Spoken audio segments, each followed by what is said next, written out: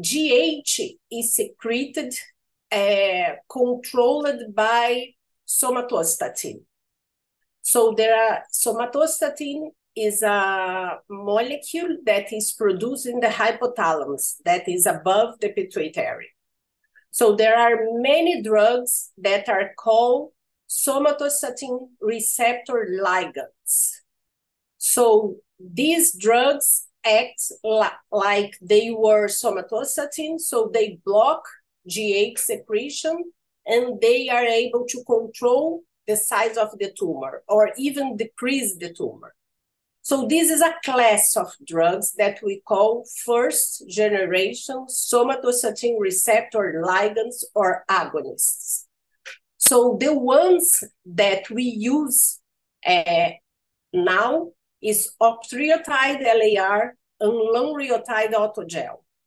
Both in Brazil. In US, there is also oral octreotide. So, but in the vast majority of the world is octreotide LAR and lanreotide autogel that are what we call SST2 agonists. So these drugs will block GH secretion and control the tumor.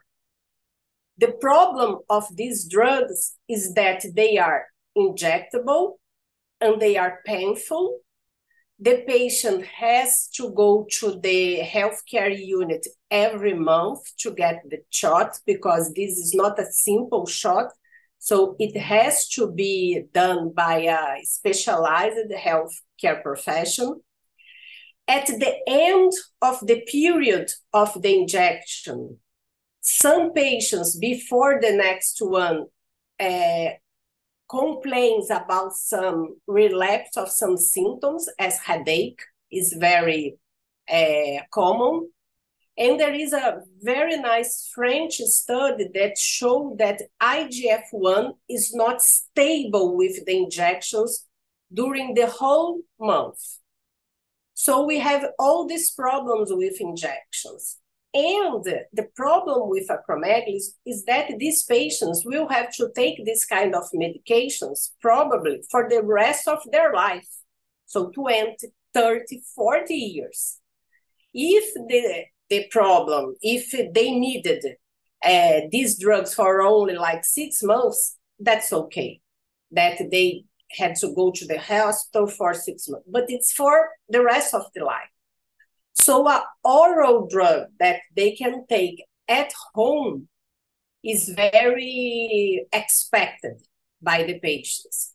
And paltusotine is an oral medication that binds to this same receptor that is called SST2. And an important difference from the other oral, that's oral octreotide, that was launched in US, is that the oral octreotide has to be taken twice a day. And this is complicated because we know that the second pill, many patients forget. The one in the morning when the patient has to take, as soon as when the patient wakes up, it's okay. But the second one, sometimes the patient is at the dinner, out of the house or at the work, so it's more complicated. And the oral octreotide needs fasting. So a second fasting is difficult. So paltusotine is once daily, oral, and very stable drug. So in terms of, I would say, posology is very convenient for the patient. And regarding efficacy, we had good data in the phase 2, but now the first phase 3, that's Pathfinder 1, was finished, and the efficacy was demonstrated because in this trial, we included controlled patients on octreotide or lanreotide. I mean, the patients had normal IGF-1 on one of the injectable medications, and they were randomized to receive paltusotine or placebo. So 30 to paltusotine and 28 to placebo. And they were treated with paltusotine for 36 weeks. And at the end of this core phase of the study, it was compared the percentage of patients that maintained control of IGF-1 in the paltusotine group and on the placebo group. And the difference was huge as expected. So it was 83% in the paltusotine and 4% in the placebo. So the study met its primary endpoint. Additionally, there is an evaluation of the symptoms of the patient through acromegaly symptoms diary. And again, the paltusotine maintained the control of the symptoms of the patients. So biochemically effective, maintain the symptoms. In terms of tumor, there were no tumor increase. So tumor was stable. Then regarding safety, we only saw side effects very typical or of acromegaly or with the class of the drug. That is the first generation somatostatin receptor ligands. So I mean abdominal pain, nausea, diarrhea, that's associated with octreotide, lanreotide, paltusotine, all these drugs. And some arthralgia and headache that's associated more with acromegaly. So I think that the drug has efficacy very close to the injectables one, and is safe.